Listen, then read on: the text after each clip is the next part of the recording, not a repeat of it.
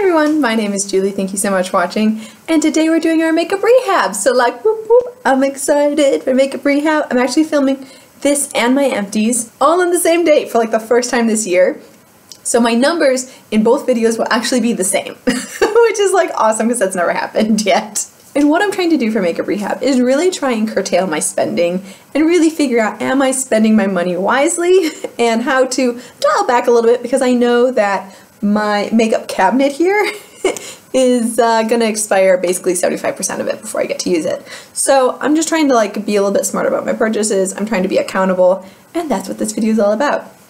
So here we are. It is the end of July, and I have killed it, okay? First of all, I've been traveling up a storm. And second of all, I didn't order anything from Sephora or ULTA. Like, nothing. I made one group purchase from Walmart, and that was like pretty much it. And then I went to like a German drugstore and I bought something there, but like that was it. That was it. So like I'm very proud of myself. Very proud of myself. Oh, I also bought something in the airport, but like you're gonna see all of it. And this is gonna be like a really short video because girl killed it this month. Like, oh, I was hoping to spend less than $50 and I think I did that. Like, what? Oh my God, super excited about that.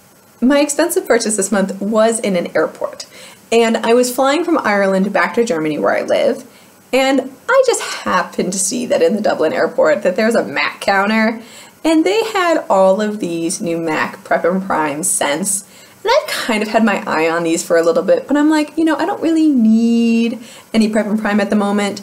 I've got a full bottle in my cabinet as backstock, and I'm kind of like thinking like, I don't really need it. But then I smelled them because I was killing about an hour in the airport, and this is the one I really love. So I got the Prep and Prime in white tea setting spray. It's the one with the leaves on it. I just got in a little travel size because I didn't want to splurge on the big size. But like, this smells so good. This is a little bit herbally, as you can probably imagine it being tea, but it has this nice, fresh summer scent. Some of the other ones I smelled had like a sweeter scent to it, and I don't know if my thing is when I smell sweet, I kind of think sticky and sugary, kind of like a popsicle, and I didn't want to go there, but I smelled this one, I was like, oh, must get it. Must get it. So I did purchase this guy in Dublin, but that's my most expensive purchase. Most expensive purchase. So what I got from Walmart was a new cognac sponge. This is, I'm trying the Precision Beauty Soft and Gentle cognac sponge. I am not exactly sure like where else you can get this. This is by Swissco, so I think you can get a bunch of different places. I have tried the cognac sponge from Julep, and they are not selling that at Ulta anymore. So I saw this one and I was just like, you know, I want to try this one. It's white instead of black, which I think will be interesting. Normally the mold shows up on those in like little white dots. I'm a little nervous to see like, is this going to show the same amount? But they're really, really soft, and I like to wash my face in the shower with those. So I'm excited to have that again. They don't last very long. For me, they only last about 2 weeks. And that's not true. 2 months is what I meant to say. Definitely 2 months, not 2 weeks. And I do keep mine in the shower. I dry it before and after every use, but like, they still don't last very long because it's a shower and it's like, there is some moisture in there. This is really why I did my purchase. This is the Wet n Wild Photo Focus Rose spray. This is the primer water. I'm sure you all have seen this. This is a 3-in-1 primer water prep set and refresh.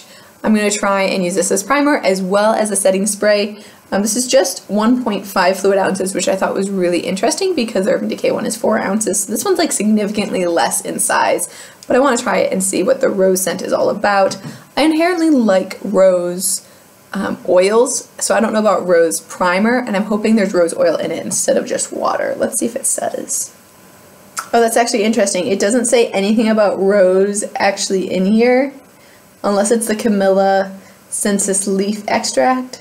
There's also chamomile and radish root. Interesting. Yeah, there's actually no rose in here, but there is fragrance. So I might have made a mistake with this one, but we'll try it.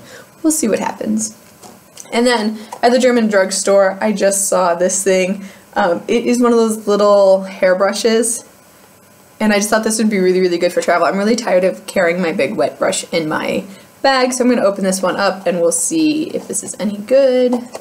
Maybe there's stickers on it, which is good because that means like no one touched it, but also bad because now I can't get into it.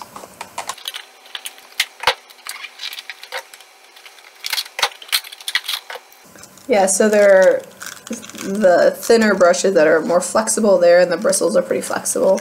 That's what it looks like on the inside, so you can see they're like taller bristles and then shorter bristles. Let's see. Yeah, it feels okay. It actually feels very cheap, to be honest with you. It feels just like a cheap piece of plastic, but it might be okay to travel with. This is interesting. I feel like it's bringing the oils more forward in my hair. That might have been a bad purchase. I was hoping it was going to be like an off-brand wet brush. I don't know, I'll continue playing with it and see how it works out. I don't have any loose hair in there, which is good. That's like a first for me. I don't know, what do you guys think? Do you think that like did anything to my hair? Oh dang, I might have just thrown my money away. But okay, that's all I purchased. That's it, 4 items. So proud of myself. I can't believe I finally only purchased 4 items.